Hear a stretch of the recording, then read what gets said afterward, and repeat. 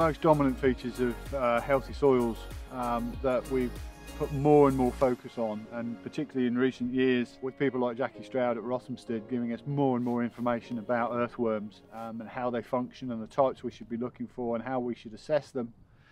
Yeah, they really are a key part of healthy soil function. One of the issues with this soil when we started 4 years ago that was we had no worm population. It was quite stark that they just were not here. And you cannot get really good soil function until you've got a worm population built and helping you with drainage, with nutrient recycling and things like residue management from the surface of the soil.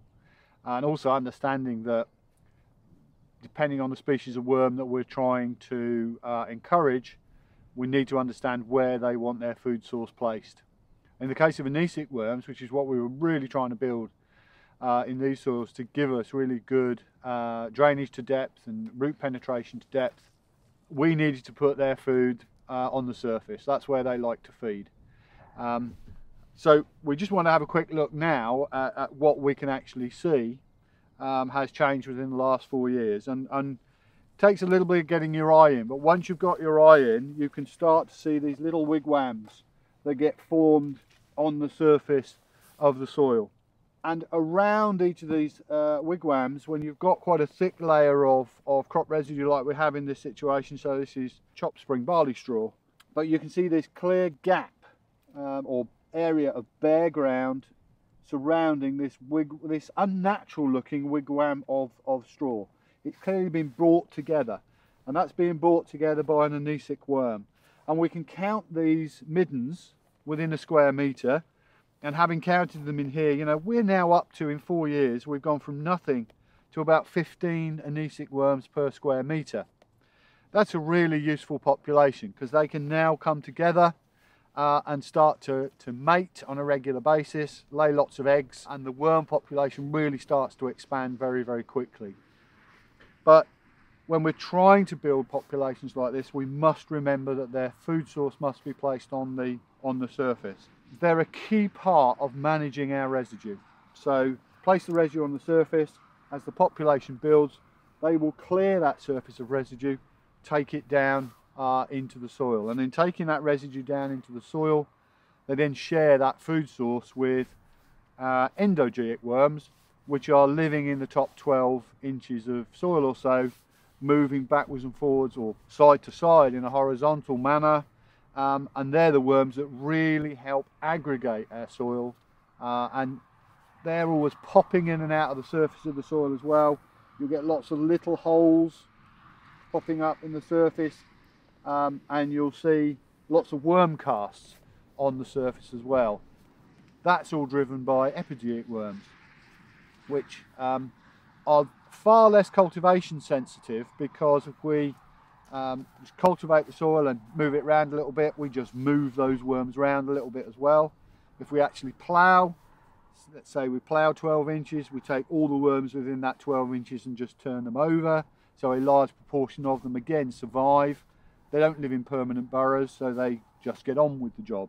And we'll always find epigeeic worms in most arable soils. However, these anisic worms, these are the big, deep working worms. They live in permanent burrows. So each one of these worm middens is indicative of an individual worm working in a burrow that can go 2 meters deep in the soil. And we don't have to get a spade out at all to ascertain how many worms per square metre we've got. We can just count these middens and have a pretty good idea of how our worm population is developing. And that's happening really well here. We can see that because the way water is being managed through this soil as well is fundamentally changed in the last 4 years. From wet soil with ponding on the surface to, after this year, we've got no water ponding on any of these fields, and good water penetration down through the soil profile, as George showed you and mentioned in the pit he was inspecting.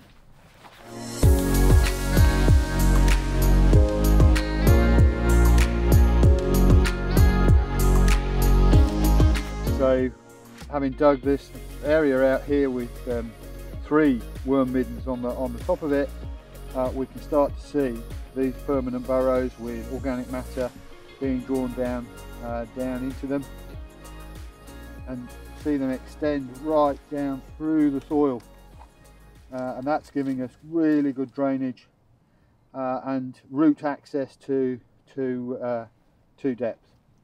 Good worm population starting to build in here. These are in fact I think our endogeeic worms. Good population now growing in here. Some of these will be juvenile anisic worms. We can tell whether they're juvenile because they won't have a collar on, and they tend to have quite a flat spade on the back of their tail. And you can start to see the different colours that we get, and that's typical of these endogeeic worms, is we get all sorts of colours. Yellow ones, grey ones, green ones. One of the other things that happens if it's an endogeeic worm, when you put it on your hand, they tend to curl up in a little ball. This one is a juvenile anisic worm. He's got a slightly flat tail. He just looks right. He's not curling up in a little ball on my hand. He's looking for his get out route, and there's no collar, so that is definitely a juvenile worm, most likely an anisic. One of the main concerns I have from growers when adopting a surface tillage type approach is, what am I going to do with my tramlines and harvest wheelings? And my simple answer to that would be, looking at this field, what harvest tramlines and wheelings? This system builds much more resilience into the soil, and as you can see in this field, which has been trafficked several times on what has been quite a tricky autumn, the compaction or the depth in the tramlines just simply isn't there. So I wouldn't be too worried about that with this system going forwards. Dick earlier mentioned about anisic worms, and there just so happens to be an anisic worm in front of me here. And here we have a fully grown anisic worm, as can be determined by the collar, and is a clear sign of good soil health within this part of the field.